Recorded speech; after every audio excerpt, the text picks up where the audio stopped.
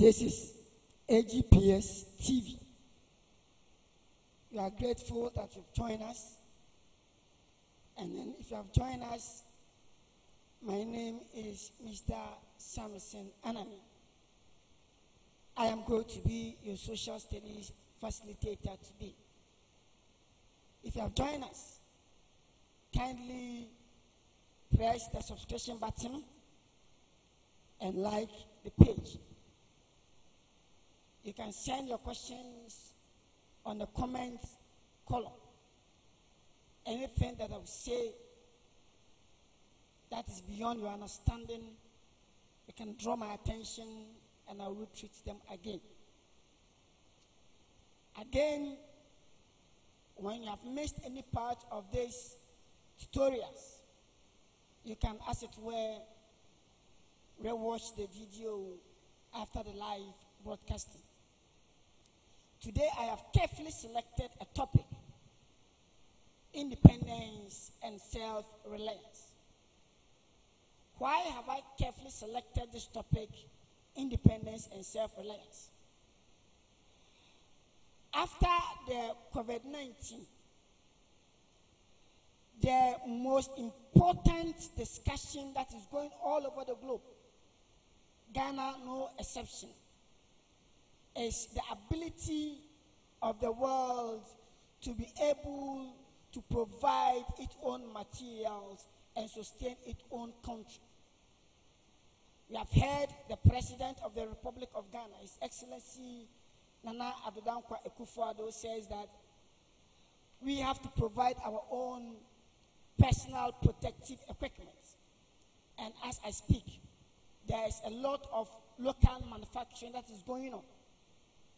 People are talking about Ghana's food shortage and the level of inflation that is going on. Now, people are talking about one of the importance of COVID-19, that if not for anything, after this COVID-19, we are no longer going to be the same. They are going to put a lot of structures in place such that we will be able to provide and use our own materials. The question that I'm asking, why has it taken Ghana so long and the world so long? America, of all countries, by Donald Trump, has even admitted that their health facilities have been overwhelmed. In other words, they have admitted that they are not even self-reliant, especially in their medical field. Today, what are the objectives for my lessons? It is my hope and it is my belief that by the end of the lesson, you will be able to explain independence. Identify 4 factors before independence can be achieved. It is also my belief that you will be able to explain self-reliance, the benefit of self-reliance, the need for independence and self-reliance, and factors that make it difficult for Ghana to be self-reliant. And finally, how can Ghana become self-reliant as trumpeted by the President and then the United States of America and then the United Health Organization. Now, when we say independence, what does independence mean? What does independence mean? Independence simply means that one is free, or it is a freedom given to the nation by a colonial masters for the nation to rule herself, control her internal and external.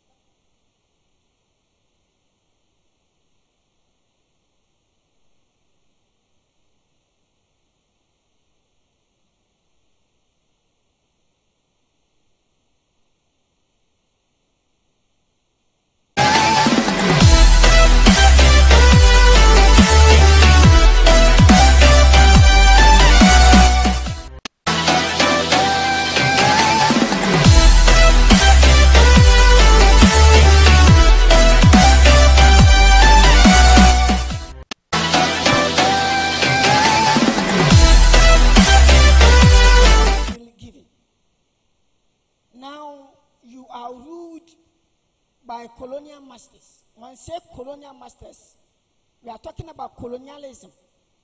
That is a system where a country takes over the administration of another country. And as you know, Ghana was ruled by the Britain for a longer period of time. And we have heard Dr. Kwame Nkrumah and other founding fathers who had fought for independence before it was given. Now you must understand that Ghana gained independence through Dr. Kwame Nkrumah, which was given to us on 6 March 1957. But South Africa left apartheid as late as 1994. It tells you that getting independence, it is not easy. And for you to get independence, there are some factors that they have to consider before you are given independence. So on your screen, I am going to show the factors that they have to consider in order to grant a nation independence. Factors to consider when they are showing independence. And one of the factors they consider, as it has been shown on the screen, factors to consider when you are given independence. Number one is existence of internal peace and security. They have to make sure that all your security apparatus, the security service, such as the armed force, such as the police, such as other agencies that is able to bring peace and security to the nation, is established. Number two, there should be existence of healthy environment, especially the economy. They consider that when you are awarded the independence, you'll be able to manage your economy so that the people will be able to live and live well. The point three is that to be able to control the military, political, social, economic affairs of the state. When all these things are met, then you are sure that independence will be granted. And finally, there must be existence of good quality of life of the people. You must promise that the people that are living under your care, you'll be able to provide a good quality life. So when all these factors are considered and they are convinced that you'll be able to outline these 4 factors, then independence will be granted. So we assume that the Britain, led by the head of state at that time, His Excellency Dr. Osagyefo Kwame Nkrumah, and then the Queen of Britain, had considered all these factors and have discovered Ghana can do so. When they have done so, it is also the belief that we can be self-reliant.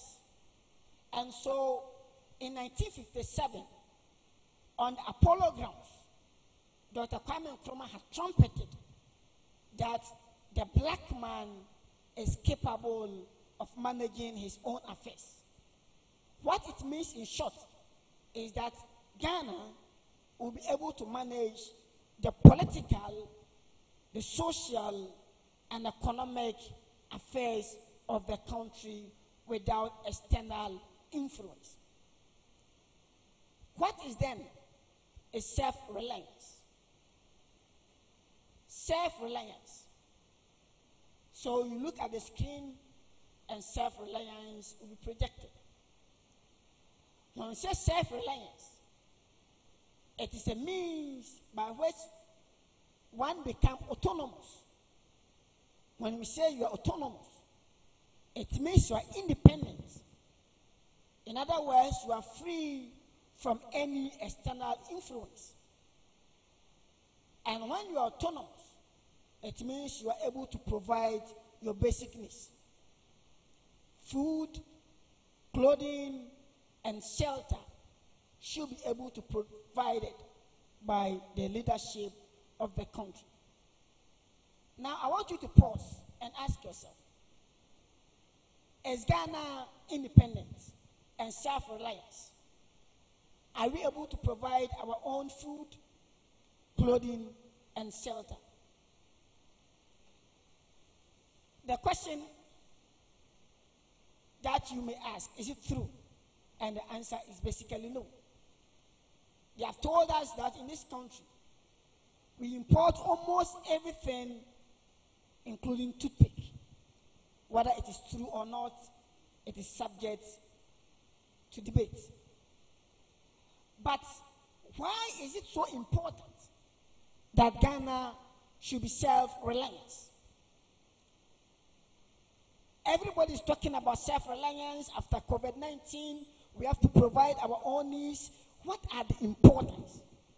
So once again, I am going to put it on the screen for us to see the importance of self-reliance, or the benefit of self-reliance. Now, one of the benefits of self-reliance is that it helps the nation to use its materials, human and other resources wisely for its development. Understand that every nation is able to develop under only two resources. Number one, we have the human resource, and number two, we have the natural resource. The human resource is the active agent. In other words, a country may be endowed in all resources, but if you don't have the human capacity to be able to exploit these resources, the nation will not be able to develop. And so for any country that wants to be self-reliant, you should be able to use the materials that you have. Your gold, your diamond, your bauxite, your oil, your manganese, your vegetation, as well as the human capacity, that is the ability of man to acquire knowledge and skills in order to effectively utilize these resources in order to achieve its development. Number two, it helps you as a nation to become domesticated. By domesticated or by domestication, we simply means the ability of the nation to provide all the basic needs that the people will need to survive. All the needs of the nation should be able to provide. For example, we must be able to provide our own food. We must be able to provide our own water. All the things that we need, power, energy, our cars, whatever we need to get as a nation to live a comfortable life, we have to be able to provide it. The third point is that it helps the nation to produce and consume its goods without importing. We have heard political activists talk about why we need to spend billions of dollars in importing foodstuffs like sugar, importing foodstuffs like rice, importing foodstuffs like tomatoes from Burkina Faso, a country that has gained independence for as long as 64 years. Why are we still importing tomatoes and other foodstuffs from neighboring countries? It tells you that we are not self-reliant, and therefore we have to be careful. After COVID-19, we need to put structures in place so that we'll be able to do that. Now, the fourth point I want to talk about is that it helps the nation to manage its affairs well. When I say to manage its affairs well, if you are not self-reliant and you depend on other countries, they are going to dictate for you And by detecting, it means that you don't have the autonomous or the autonomy to determine the things you want to do and the things that you cannot do. And so you are not able to manage your affairs on your own way. And that is why I have carefully selected this topic, so that we'll be able to balance our resources, our materials, and then the need for us to be self-reliant after COVID-19. And as a student, we have to know that we have to be self-reliant after this pandemic. Now, what is the connection between independence and self-reliance? Every independent should be self-reliant. Or if you're an independent country, then you should try or strive to be self-independent. So once again, what is self-independent, or what is independent and self-reliance? So back on the screen, we are going to highlight independence and self-reliance. So independence, as I said, is a freedom given to the nation by a colonial master for the nation to rule herself, control her internal and external affairs, and it is rather fought for and not freely given. And with self-reliance, we are saying that the country is autonomous and is able to provide its own resources. Now, what are the factors that makes it difficult for Ghana to be self-reliant? We always want to provide our basic needs. We all want to provide our basic needs. So what are the factors of self-reliance? What has made it so difficult for Ghana to be self-reliant? Now, the factors that has made it very difficult for Ghana to be self-reliant is that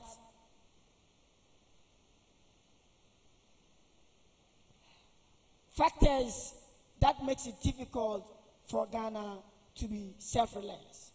We have two factors. Number one, we have slavery as one of the factors.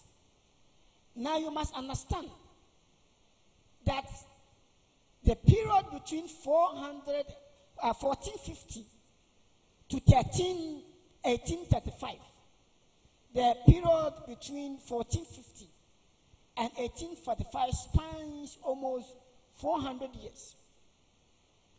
Coupled with colonialism, had made it very difficult for Ghana to be self-reliant. And this colonization has had negative impacts. And that slavery has brought the following.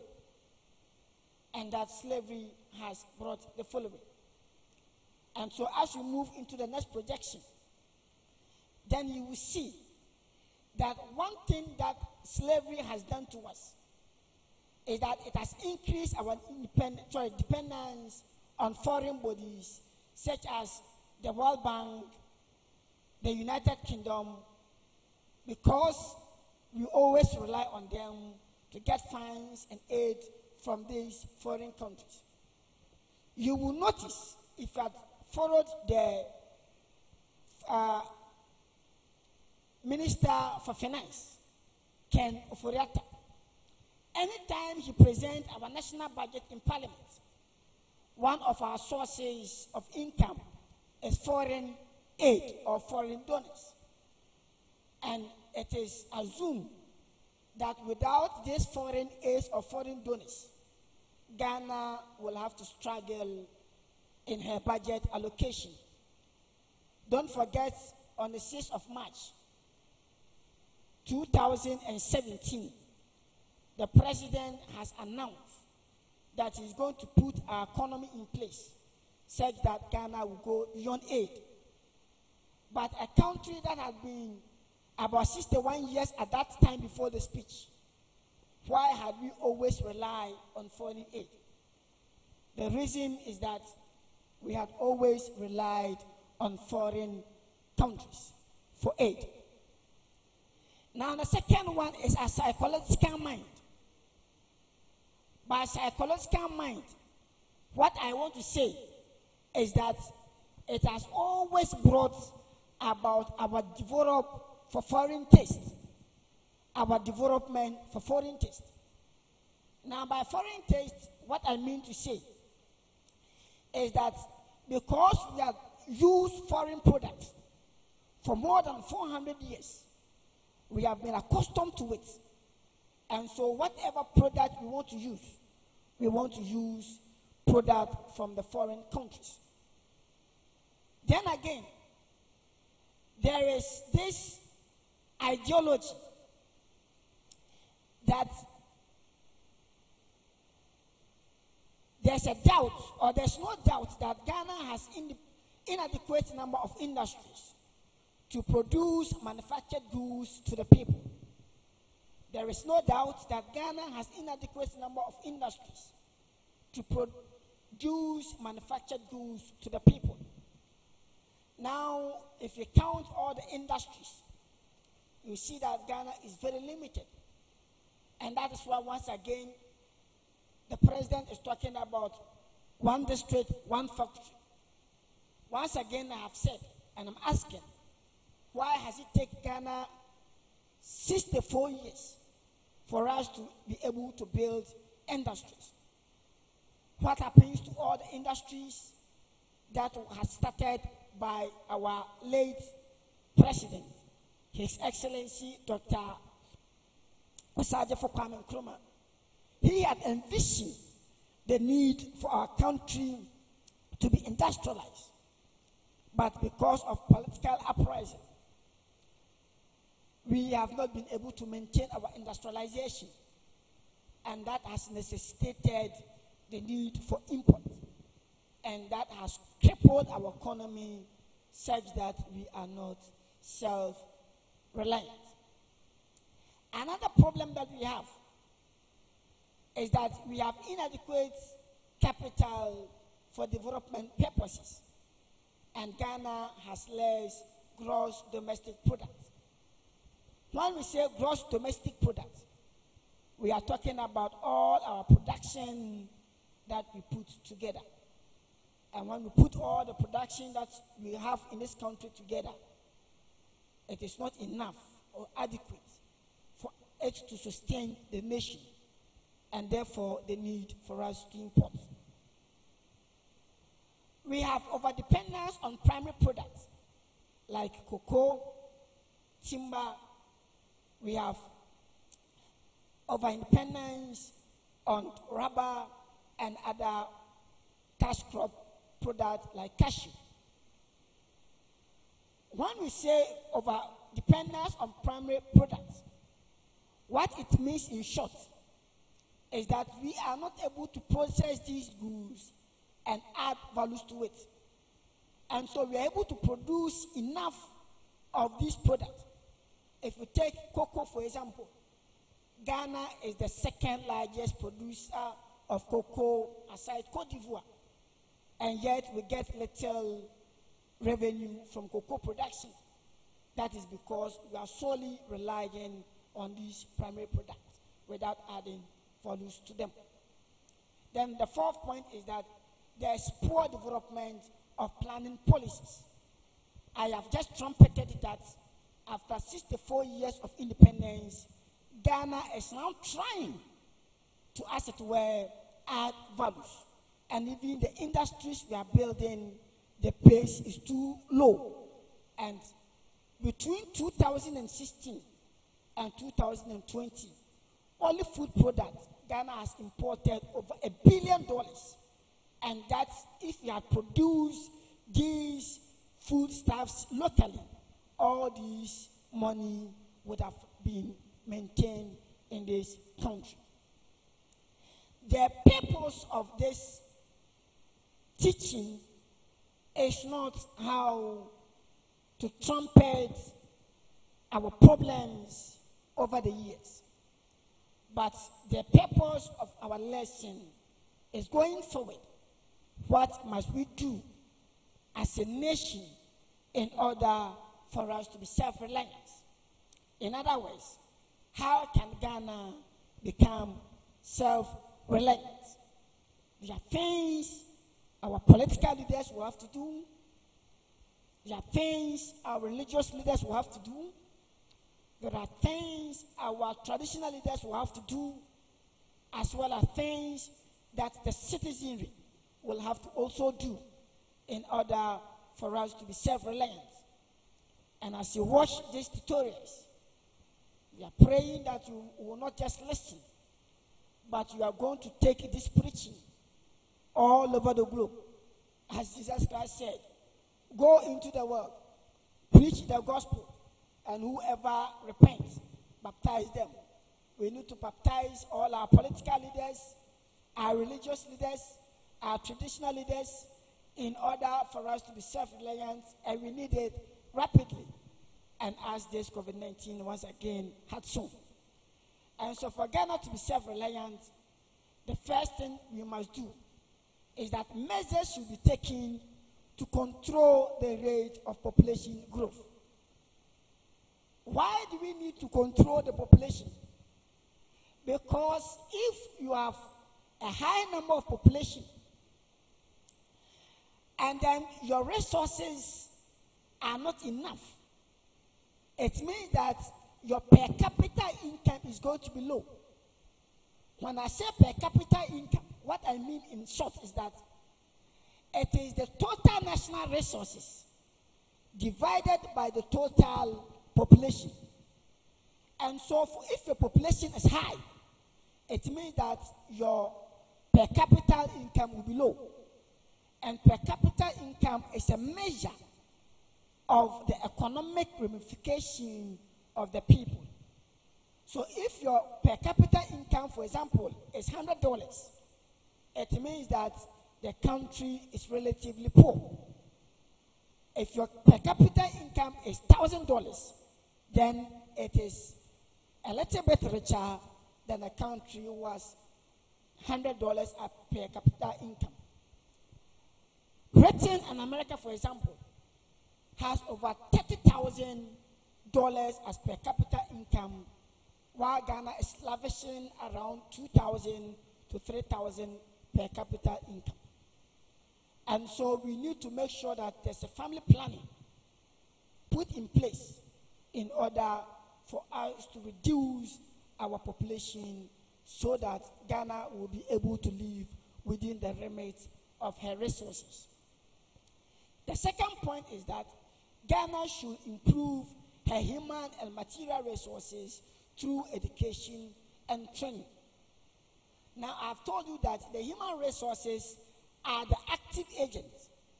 In other words, without the human resources, we will not be able to provide or exploit our natural resources.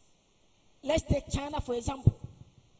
They have little or no natural resources at all, but they have trained their human resources in such a way that they are able to utilize technology to make themselves rich. And China is now one of the 7 great nations in the world. And as we speak, China is one of the fastest developing economies in the world, just because they have been able to do so. For you to be able to train your human resources, it is imperative that you pay attention to technology or information and ICT in short, and then you take note of your vocational and technical training. There should be training, there should be retraining of human resources in able to effectively exploit these resources. Then the third point is that Ghana should conduct management training for its people to improve knowledge and skills. Now, one thing that I have always discussed with my students is sustainable natural resources. When we say sustainable natural resources, we are talking about the ability of the nation to use the natural resources to benefit today and for the future generation to benefit it. And for this to be able to be established, there is the need for us to train our people on how to manage the limited resources. Especially, most of our resources are not renewable. We are talking about gold. We are talking about oil. We are talking about our diamonds and other resources. And when they are depleted without carefully managing it, we can no longer do that. And so when we have done so, then we will be able to do that. Once again, for Ghana to be self-reliant, there is the need, let me emphasize this, there is the need for us to buy made in Ghana goods. We have to produce and use what we produce. That is, you produce and you use and you use and then you produce. That is why there was a president of this republic. He says, Operation Feed Yourself. And if I'm not wrong, we are talking about a champion.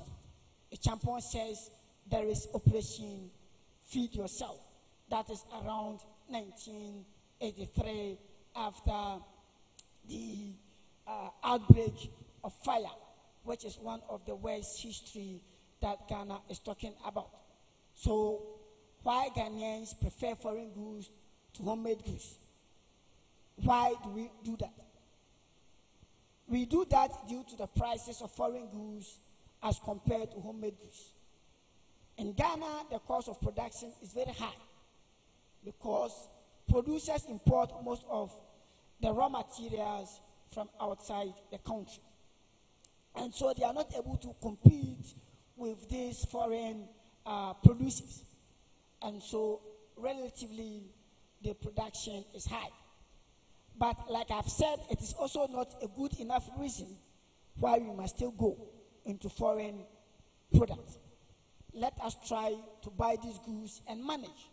It is better we make sacrifices today and reap tomorrow. China, after independence, had suffered the same fate, whilst their goods were relatively high in terms of prices.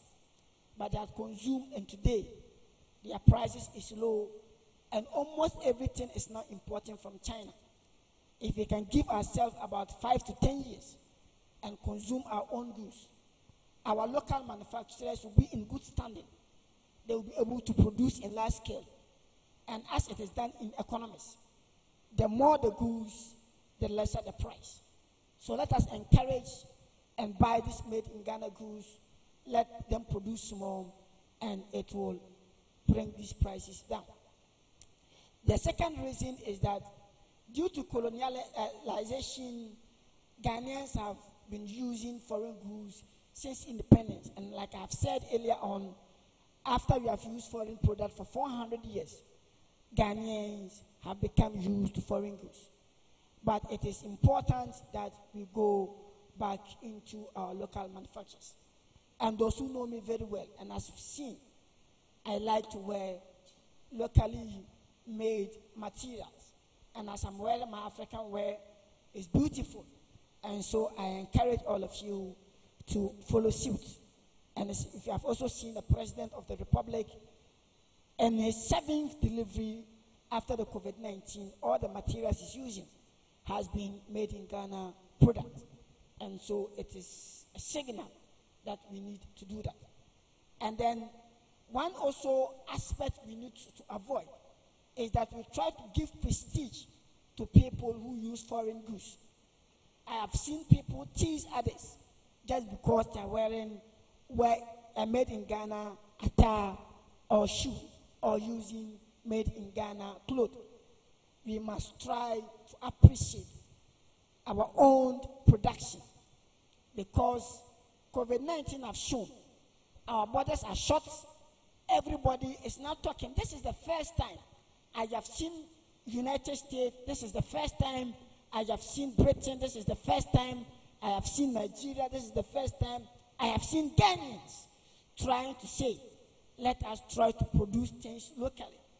And so when you have depended on these foreign goods and there are challenges where you can no longer import, then you see the problems we have put ourselves into.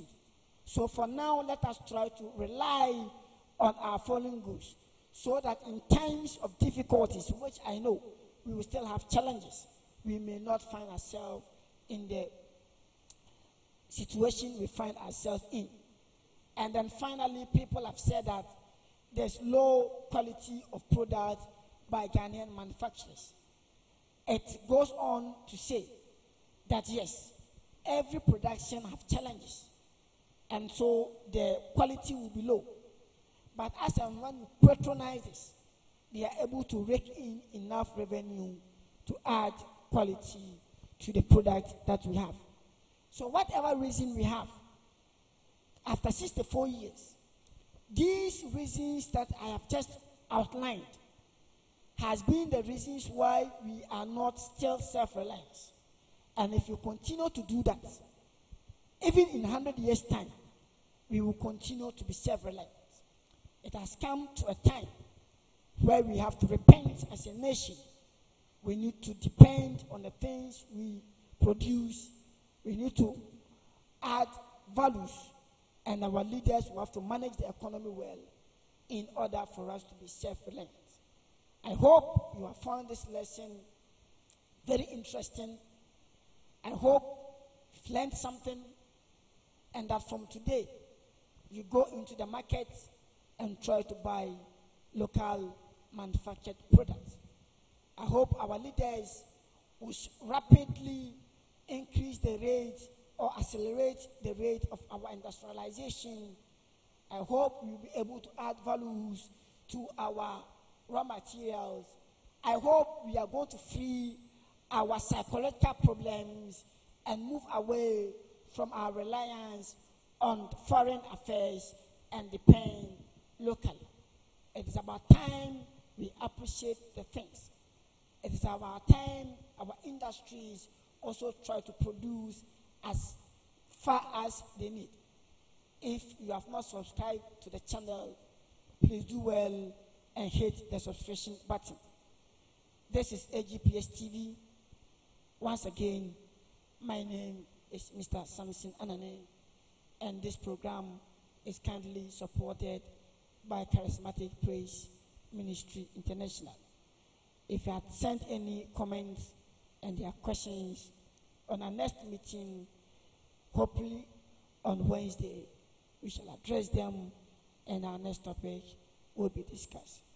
We are having our next lesson, science, and we shall be doing this in the next 2-3 minutes. Please stay tuned whilst we have the science lessons. I hope you have found this lesson interesting. May God bless all of us. Before I leave, continue to practice social distancing. Wash your hands as frequently as possible. Stay home unless you have something important to do out there. And once again, let us wear our mask to protect us from contracting this virus. Once again, the battle is of the Lord, and this thing shall also pass. Thank you.